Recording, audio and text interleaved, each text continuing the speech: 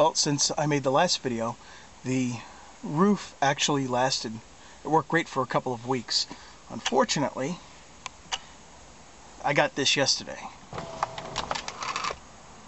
can see that the problem came back. Now, the last time I fixed this, I used just some pressure on the locking mechanism to put the cable back in place. However, today, after reading and looking for information, we're going to be using JB welds to chemically bond the two pieces together. And this stuff is really good. It's only $6 at Lowe's or Home Depot. Okay, let's get started with the complete disassembly and breakdown and repair of the... So the first thing that we're going to do is disengage the latches and open up the relief valve as per the manual. So we'll just take the latches, open that up so you can open up the back of the convertible top. Might as well just take out this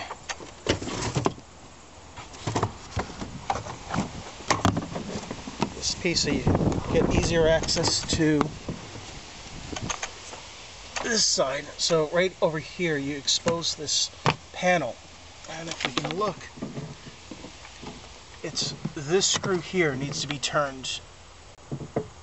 This screw here needs to be turned 1.5 times counterclockwise. So we just put a screwdriver in place, and we turn it. That's 1/2, 1, and 1 and 1/2, and that's it. And we're done with the trunk. Okay, this is what the locking mechanism looks like when it's opened. Okay, as you can see on this side, the locking mechanism stayed closed. That's the problem. So we're going to go ahead and fix that with some JB weld. So I've already gone ahead and removed the cover. So now we have 1, 2, 3 bolts that we have to remove. The first thing I have to do is take the power off. And this is always a little tricky because you don't want to break the tabs on the sides. There we go.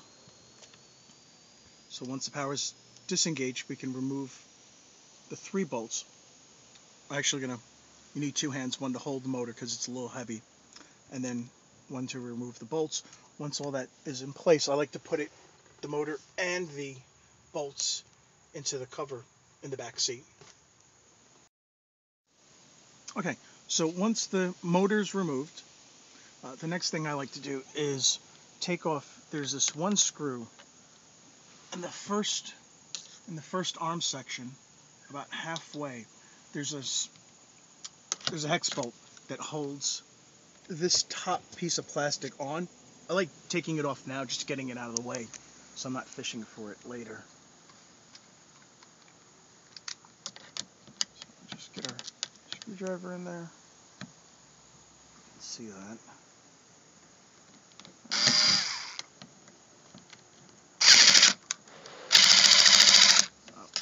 Turn up the torque.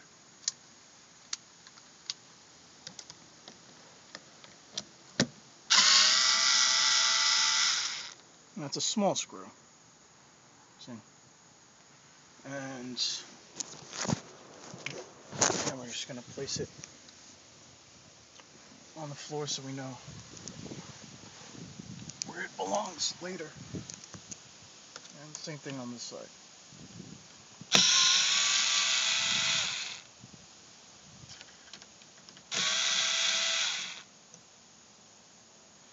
Alright. Now after that's done, you notice that this plastic piece is now loose. So, what we're going to accomplish next is manually disengaging the latches. So again, from the last video, just take our screwdriver, put it in between the bolt here and the arm, and just give it a nice little tug just like that. Disengage it. Go on the other side. Same thing. And disengage that as well. Now we can lift the roof. Here, let me go out to the outside and show you that. So now that we have it, we can now lift the roof on both sides. And again, from the last video, we need to disengage this lock right here to open up the second portion of the sunroof. So we just, as you can see, it's disengaged. And we're going to go to the other side, repeat the same process.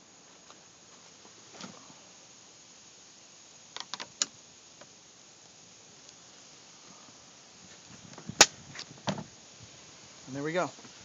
And now it's disengaged on both sides. So what we can do at this point is lift the entire roof open. Voila. Now at this point, we're going to go ahead and remove all these clips so we can pull the top open a little bit so we can get to the screws to remove this piece of metal here. Now, to remove this section here, these are just tabs. Get underneath this, get a better view. These are just tabs that you want to lift. Actually, some of these you can do by hand. You can actually do this with one hand holding this. So the objective is to push this little tab here up. And while you're pulling it up, you want to pull it forward with your other hand. And you want to disengage all of these. Okay, so once we have the top open and all the tabs were opened, we're going to close the lock. And if you can see closely, I'm not sure if you can see, there's a black tab that's right here. A black plastic tab. And we need to push that back.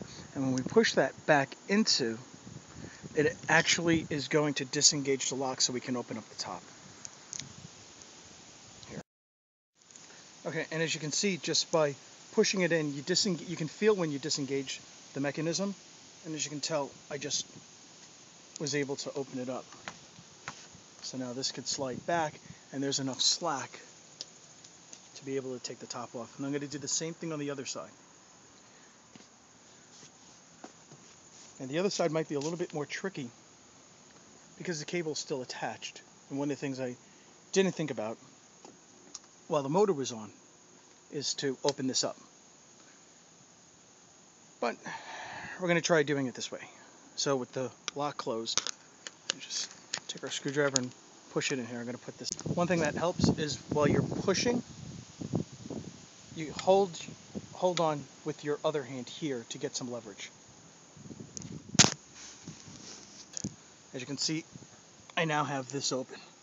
Now one of the things that you may have to do, actually to think about while the motor is on,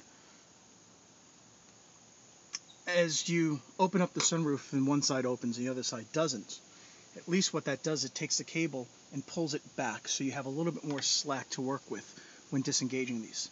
Otherwise, you're going to have to go and take your screwdriver and manually get into the grooves on the cables and pull them out of the way, which is what I just had to do.